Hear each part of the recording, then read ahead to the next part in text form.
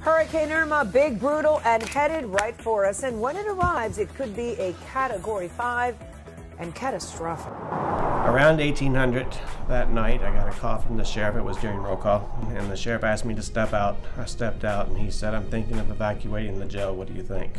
And I was stunned and said, "Well, do whatever you say." He goes, "Well, don't tell anybody until I call you back."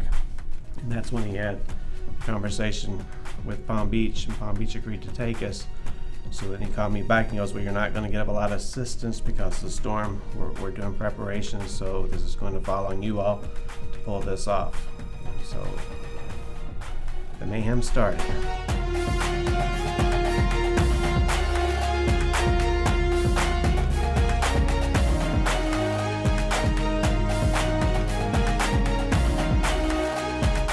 We've had a long partnership with Monroe County over the years, conducting accreditations and stuff with Monroe County.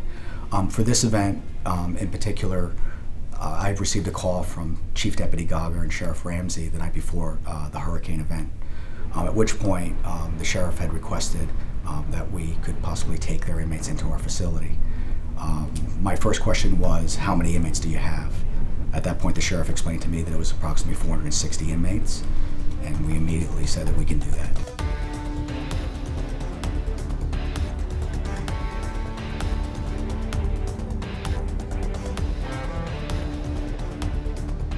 So the inmates are being housed in two of our facilities at West Detention Center. They're being housed separately from our other inmates.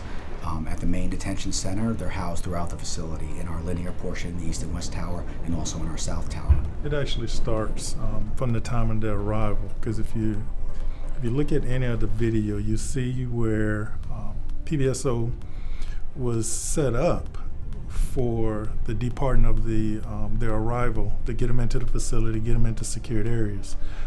As their staff members arrived also, they assisted with the lines that was set up with getting them off of the bus, which showed that it was going to take teamwork to pull all of this off.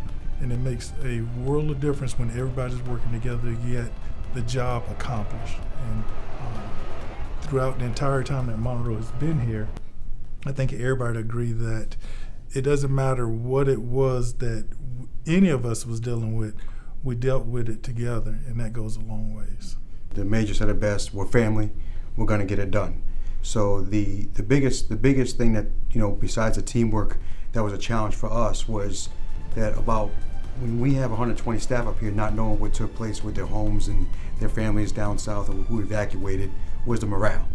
And what Palm Beach County has offered, with everything from food to cars to housing to taking our stuff to the cleaners so we can have neat uniforms, look professional, has been grade A. About 20% of our staff has lost everything. And that's a great difficulty to go on and keep them not only positive, but keep their morale going. But we couldn't do that without the PBSO and everything they have provided. We arrived here pretty run down and broken staff, because a lot of our staff had been up for over 30 hours at that point working. And they were tired, and a lot of them didn't know what the future was going to be for Monroe County when we returned. However, through working with Palm Beach County Sheriff's Office, I watched this team of broken individuals gel together because of the support we got here. And Palm Beach County has done so much for them that I'm watching them smile, laugh, and joke. And it's just like a normal day.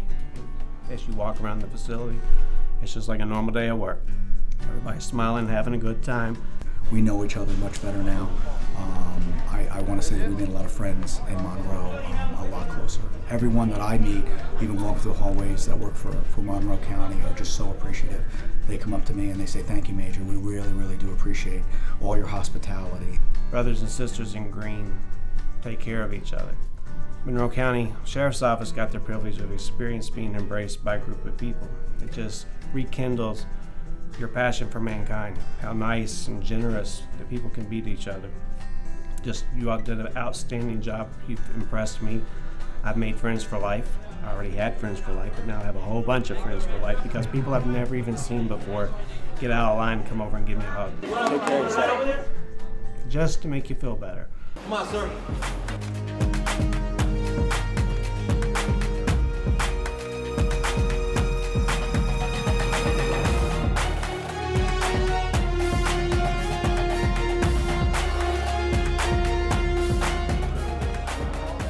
have an individual county that came 3 counties away, and we did what we always do. We always support, no matter who it is. We don't attach a name to it.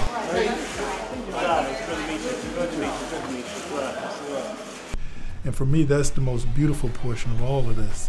It ain't about a name. It ain't about an individual. It's just about doing the right thing. And I truly believe that we've demonstrated that, and we'll do it for anybody else, regardless of where they're from or where they're coming from. It's about working together and making it happen. And we've done that.